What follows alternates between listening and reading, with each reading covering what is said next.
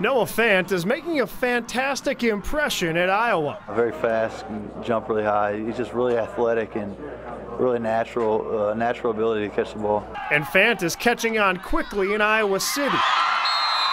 The Omaha South grad reporting to Iowa City in early June, just a week after the Nebraska Shrine Bowl. And Ferentz says that Fant has worked hard over the past 2 months. I was having a meal with our players, and C.J. Beathard made comment about him, just what a nice job he's been doing on the field. So, you know, we'll just let him progress at his rate. The biggest thing we do with all our guys is just ask them to do the best they can do, and I have no doubt that he'll do a very nice job. And Ferentz hasn't ruled out Fant potentially playing as a freshman. The former Packers star has already developed chemistry at Iowa with starting quarterback C.J. Beathard. He's incredibly athletic. I've seen just throwing with him.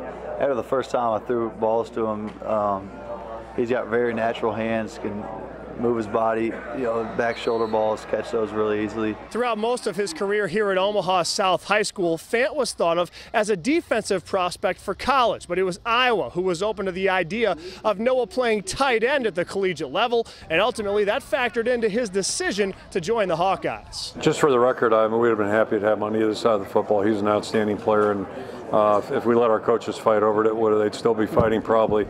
But I thought he really, my message to him was I thought he had some talents and abilities offensively that were a little bit uncommon.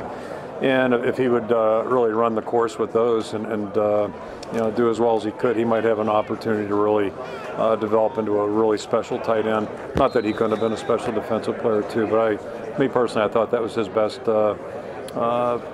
position, and you know, it's something I guess he bought into as well. Reporting in Omaha, Thor Tripp, KETV News Watch 7 Sports.